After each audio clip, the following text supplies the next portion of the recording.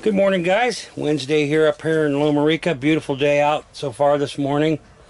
I wanted to kind of go over some issues I'm having with the k988 loader that we just got the other night. Late afternoon, day before yet on Monday, and today's Wednesday. And I didn't have much time to mess with it yesterday. We were so busy with the 615 and hauling dirt and stuff. But I drove it a little bit yesterday before I put it in the trailer, and it was not quite. It can't take a load. In first gear, it was grinding, like it wasn't going engaged all the way. So I parked it. I didn't want to mess with it, and I was tired and everything. So I took it home and I got it out this morning. And I'm looking at it, and I thought maybe it's just an adjustment, you know. But so what I found out, what I could do instead of adjusting the tractor itself, I went into. Isn't that funny, that sound it makes? Here, I got to turn this on, or it's not happy. Switch not in its highest position.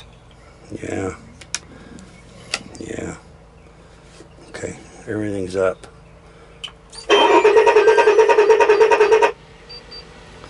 Okay, excuse the battery. I haven't got the proper battery. They haven't sent it to me yet, or it isn't here yet. Anyway, so what I did is, I went into to my custom menu. I went into sub trim here.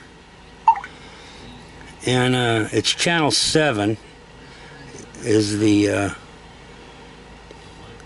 gearbox, and everything is at 0, except now I had to switch this to see, what is that, 10% positive, and now it's fine.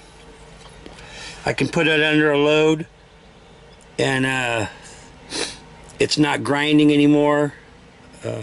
It would run fine on its own, but as soon as you put the bucket in the ground, it would slip out of gear, and kind of almost slip out of gear. It was just, you could hear the gears grinding.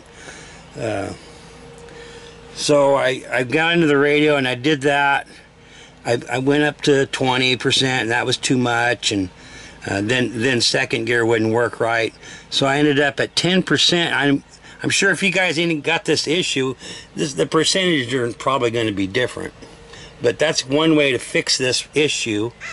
I just wanted to let everybody know what's going on here with this thing. I was kind of pissed yesterday because it wasn't working right. You spend almost $5,000 on a tractor, and it doesn't work. Just like Jim's big boy haul truck yesterday broke down. We've only got 4 loads out of that thing, and it keeps breaking down. And another issue I'm having with this is the quick connect on the bucket. The other night when we got it out of the box, got it all fired up, it was running around in the garage floor. Their quick release was working fine. This morning it'll release just fine, but it won't re-engage the pins back out for some reason. So what I do is what I've been doing is I lift it up here where I can see it, and turn that pump off, and then let me get this camera off so I can show you what I've been doing. Let's see. I take a screwdriver, and down in here there's a little groove in this pin. I don't know if you can see it, but that screwdriver's in that groove. And then you can pry it, and it'll it'll pop out. But you got to do them both. It won't pop out the other one. You got to do them both to get them to go back engaged. I don't know what's going on there, because it worked fine the first night.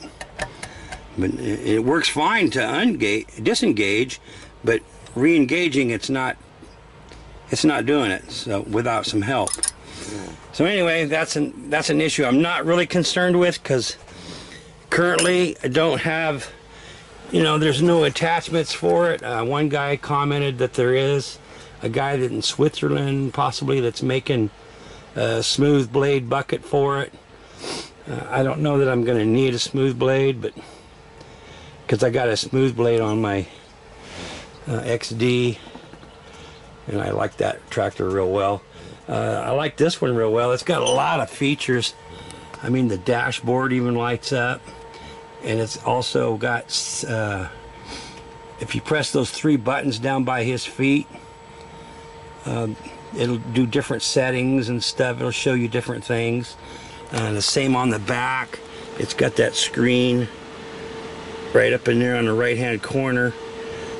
You can go through a bunch of settings on that. A lot of it's in Chinese.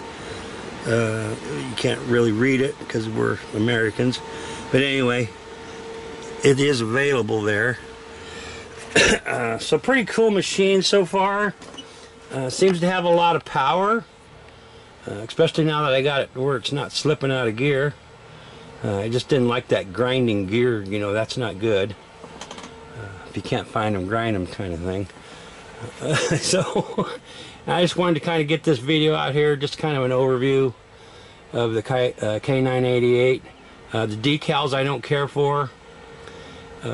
You go online, you look at real machines, and they're totally different from what they send you. I mean, they send you a K988, but it's not the black band with the white letters and the red sash bar on it, Anyway, I'll figure something out on those. But I just didn't care for those decals. Other than that, pretty awesome machine. It's big. It's a lot bigger than the XD. A lot of chrome features on it. Chrome piping and intricate bends and stuff they make on those are just amazing. Pretty cool. Big old bucket ram on that thing. The boom arms are about a normal size, but compared to other things. Anyway, just wanted to kind of get on and show you what happened with this thing.